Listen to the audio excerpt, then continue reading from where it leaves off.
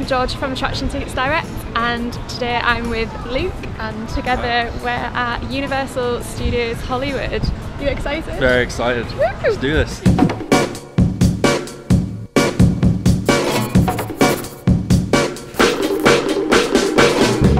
me and Luke have met our VIP tour guide. He's called Robert, he's lovely, and he's now leading us to our first ride, which is Despicable Me Minion Mayhem.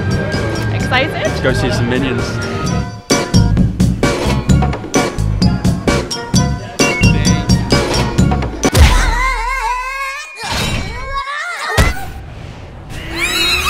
That minion ride is hilarious, isn't it? It was amazing. It does actually feel like you're falling.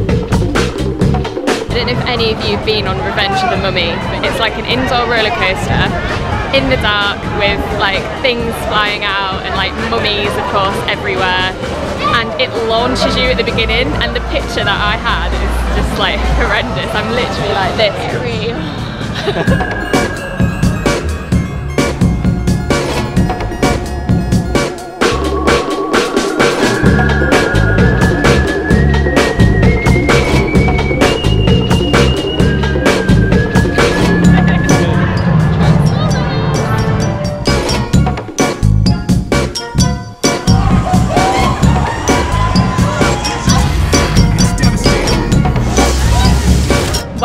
Got off the Transformers 3D ride and it's incredible. Like the graphics are insane. Absolutely insane. The effects are amazing. It's really, really good fun. That is the closest you will get to being a Transformer. Absolutely. If you ever get a chance to do the special effects show, do it. We saw a guy get set on fire.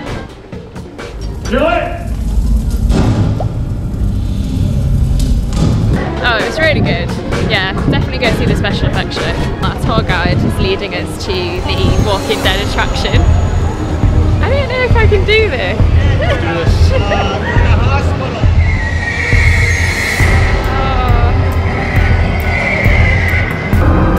Oh God. Now just see what... You have to hold my hand at all times. Oh my God, I don't know if I can do it. You don't have to. Oh my God, no, I can't do it, I can't do it. Oh my God, no. I just saw too much blood and then some zombie hands, and I can't do it, I can't do it. Now it's time for the studio tour. It is, yeah. So because we've got VIP tickets, that means that our studio tour is going to be slightly different. We're getting on a special one where you can disembark into areas that most of the general public wouldn't be able to go in. So that's going to be really exciting.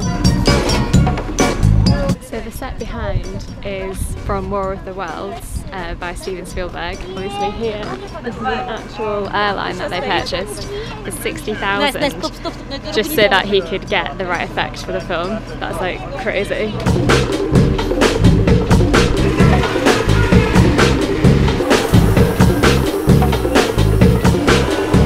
So at Universal Studios Hollywood, of course, there is the Wizarding World of Harry Potter. Yay, Harry Potter! Behind me is Hogsmeade. Here, there's Ollivanders where you can have a wand experience and the wand chooses you. There's even this little shop here where you can send your own letters back home.